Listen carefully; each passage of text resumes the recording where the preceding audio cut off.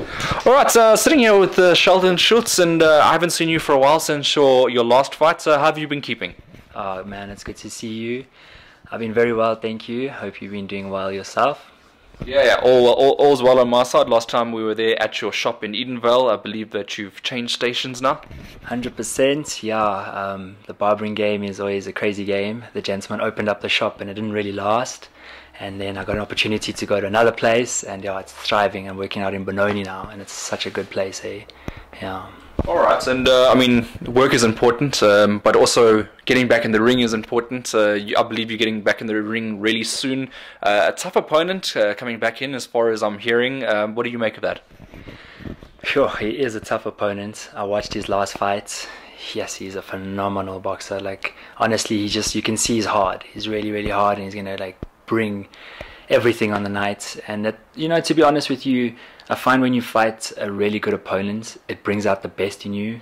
So I'm just hoping to take away that element and just be the best that I can on the night, and hopefully outbox and do what I'm meant to do. And the guy that we're talking about, he fought Shavante Koopman in the last fight. Koopman managed to beat him on a points decision. I mean, do you draw any inspirations from that fight that Shavante had? Definitely, man. I was sure that was honestly my favorite fight of the night. I watched all those fights, and that knockout from the Dragon, that was insane. But yeah, I took a lot from that, and I hope that I can maybe see something from that fight and be like, okay, if he's gonna come in at me, I must maybe do this or do that. But you know how it is, you can train and train and train, but then on the day, it's so unexpected. So I'm just trying to stay prepared for all elements, if I can put it that way. Well, yeah, the last time we did an interview as well, there was a lot of names. I mean, obviously that's gone a bit quiet, but get a win back here, is that back on track? Man, of course, I would love to. Boxing is insane.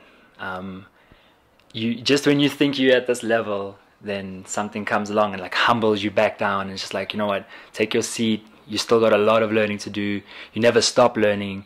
So honestly, I'm not even really looking out that far. I think that was the mistake I made the last time, was just looking out too far, not being prepared enough for my opponents and looking after myself. And I think I also just went too hard on myself and put too much pressure, put so much expectations out there. Then when the day comes and if you don't deliver, then it just seems like gas, like it's nothing. So at this point, I just honestly just humbled myself, getting back on track, and just going back to the drawing board and continuously trying to be more technical, because I got thrown in the deep end in this game, and I know I'm learning through every fight, whether it's a win or a loss. But at the end of the day, I'm not done, and I'm not quitting. But yeah, I just want to get better and better, and that's what I'm taking from all of these scenarios and that. But when the time comes, and if the opportunity is there, I would like to fight whoever's in front of me. But at this time, I'm not really focused on any names, All right. I just want to go back to that last fight, because obviously Laibon and Shani is actually a lot better than what his record suggests, and he's coming up. I think ever since the Boyd results, every fight after that, he's getting stronger and stronger and stronger. So just a look back at him as an opponent. I mean, how would you assess him now? Yeah, it's a bit of an emotional one, because obviously, yes, brother, I put in so much work. There was no doubt in my mind that I was, gonna beat him. But yeah, on the day, I don't know what happened.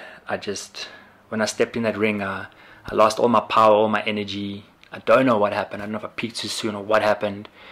But I give it to him. He deserves it. I would love to have a rematch, because I still do believe that belt is mine.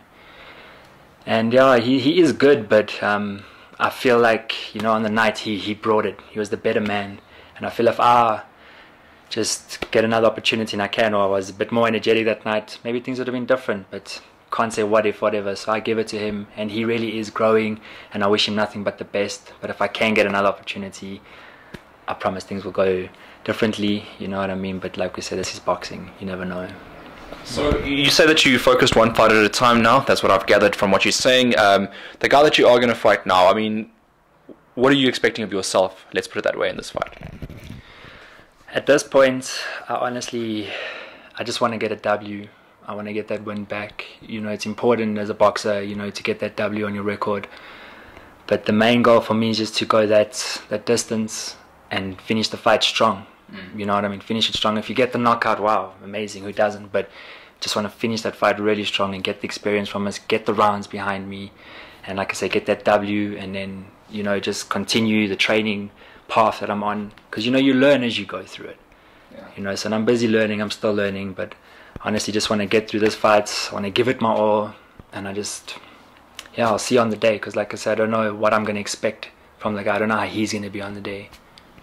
Yeah, I mean, that's basically from the beginning of your career. A lot of people would have said, okay, Sheldon's got a good left hand, he knocks people out. But for you, I mean, as you mature in your career, you just can't knock everyone out. It's just a fact of life. I mean, that's probably why you've been pushing hard in training. And how's this training camp gone? Let's put it that way.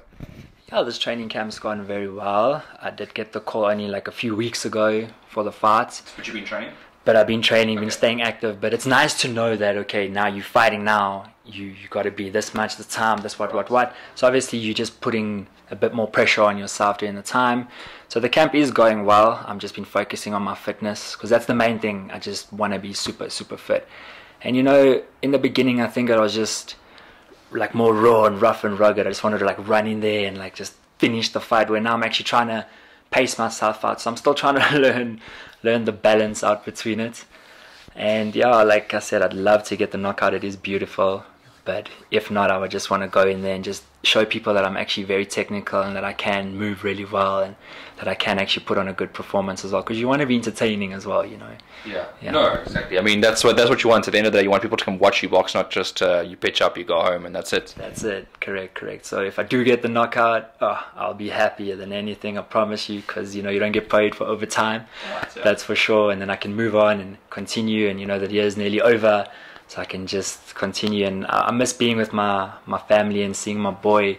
You know, when you're so busy with training and things, you can't even see your boy in the evening to wash him, because you've got to be at the gym, and you know what I mean. So I just miss spending that time with my family at this moments as well. Alright, and then just keeping on family, you talk boxing family now as well. Are you still with the same coach that you were with previously? Yeah, I'm still with the same coach, Mimo's Burrito at Sweatbox.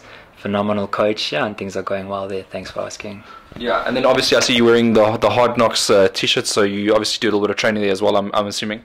100%, that's correct. I train with Zoran sometimes, and Jules. They help me out with the conditioning and with pad work and all that. A phenomenal conditioning coach, and just a lot of experience behind the brain as well, you know, so big shout out to Hard Knocks as well.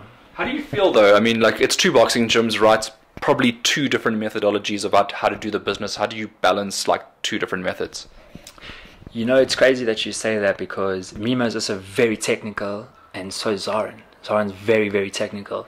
So in my approach, that's why I like to go to both of them, because the one's a bit like old school and the one's a bit new school. So when I put the two together, I just feel like it makes you a bit more rounded off, you know. And I just love that technical aspect of it. Like the more I've been doing boxing, the more I've been falling in love with that like dance of it, you know, when you're hitting and like not getting hit and moving and slipping, and just like levels to it. And I don't know, I would really just fascinated by that, and just want to be more than just a like powerful boxer, you know. So I mean, Sheldon, what do you think about all the, you know, people that will follow you, follow the video, watch your fights? I mean, what sort of a message do you have for them?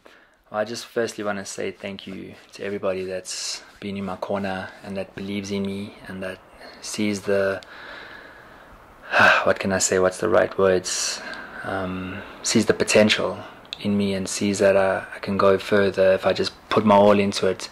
Because honestly, at the end of the day, boxing is a very lonely sport, and when you have good people behind you pushing you and inspired by you, just remind you why you really got into the sport.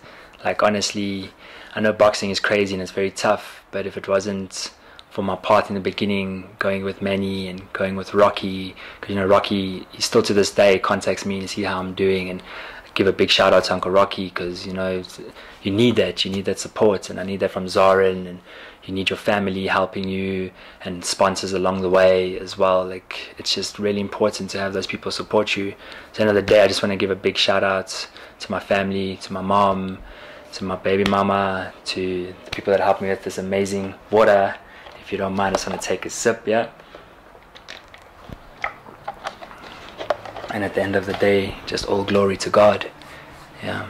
All right, well, thank you for your time. I really appreciate it, Sheldon. Thank you so much, and hoping to see you after the fight when I get that W, and hopefully we can make another crazy interview. Another crazy one, yeah. Thank you, brother.